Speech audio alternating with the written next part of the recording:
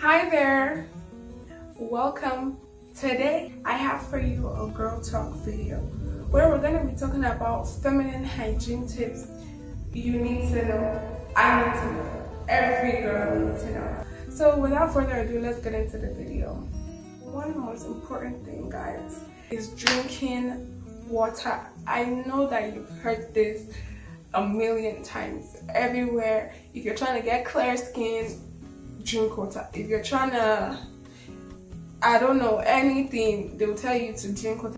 Water not getting it. Water is very important. It just helps you, it helps your body to detox itself easier.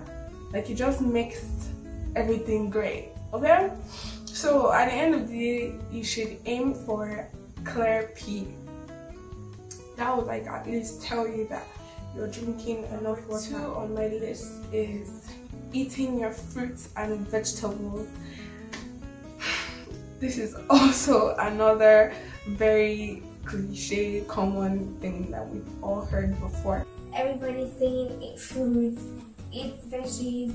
You know, but there is a reason why people are saying that. Let us think about it.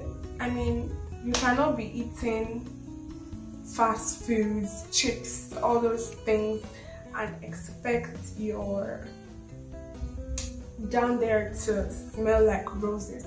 It just doesn't work like that. You need to be healthy overall. You are what you eat at the end of the day. So you should incorporate fruits and veggies into your diet. I've been hearing this: if you drink pineapple juice, your kitty cat is gonna smell like pineapples. I've never tried that, but I believe in that. I believe it's possible because I've taken some drugs that has made my pee smell like drugs. And there was a time I was doing this cleanse and there was ginger, garlic, all those herbs, whatever, in the detox drink, and I started to smell, my vagina started to smell bad. It was because of the garlic. I know this is off point, but I'm just saying what you eat affects your odor. Number 3 on my list is washing properly. I don't know who needs to hear this, but you need to take your time, at least spend 3 minutes washing your vagina. And I don't mean inside though, just the vulva area, the outside of the vagina, the lips and all that. And it is advisable to use unscented products because scented products might irritate some people. I personally use my homemade black soap to wash down there. I don't put the soap inside, I just wash, the outer area. You should wash twice a day. I heard it's not the best to wash more than twice. I don't know about that, but and when you're washing your vagina, you should wash from front to back, because when you wash from front to back, you avoid bringing bacteria and feces from the back side to your vulva area. Number 4 on my list is shaving or waxing. You should be shaving or waxing your vagina, or if you don't like to do either, you should maybe invest in all those tiny scissors and trim the hairs around. You don't want a whole forest down there, okay? Because if you have hairs down there, it's gonna be very moist, which is also calling bacteria, which is also hiding ground for bacteria. And the goal is to minimize the bacteria that we can get.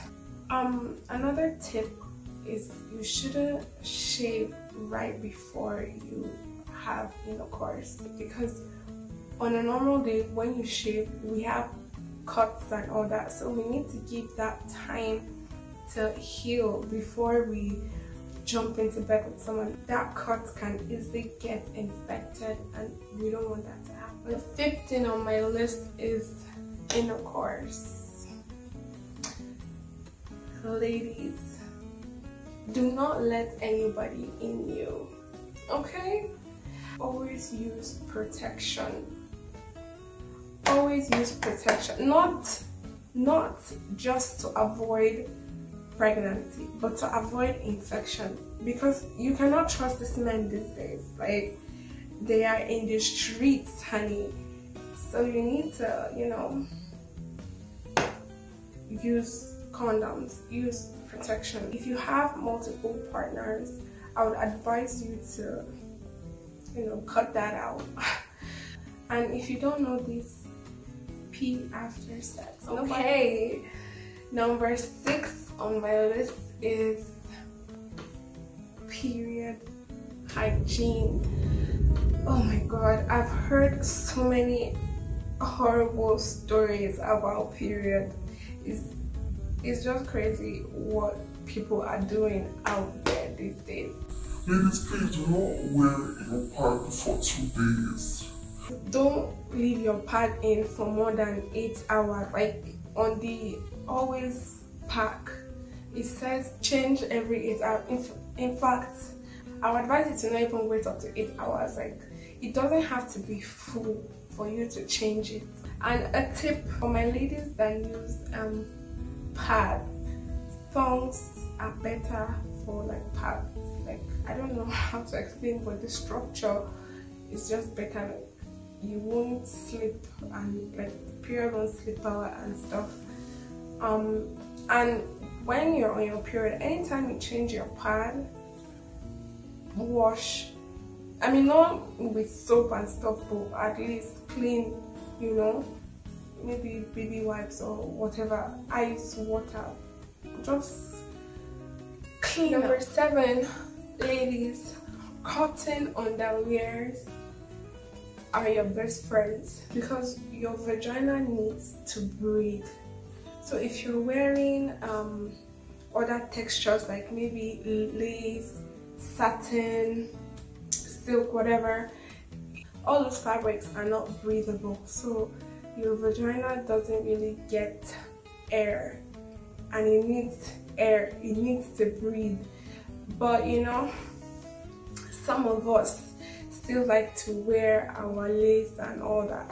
If you're gonna wear lace like this, at least make sure that where your vagina is gonna sit has cotton. We all know moist areas are breeding ground for bacteria, so opt for cotton underwear. And a bonus tip, don't sleep with underwear. Whatever type of underwear you're wearing, safe, just make sure it's not even tight. Like, yeah, like it's not tight, it's not making all those lines on your body and stuff. Make sure it's loose and breathe. My last and final tip for you guys is learn your body.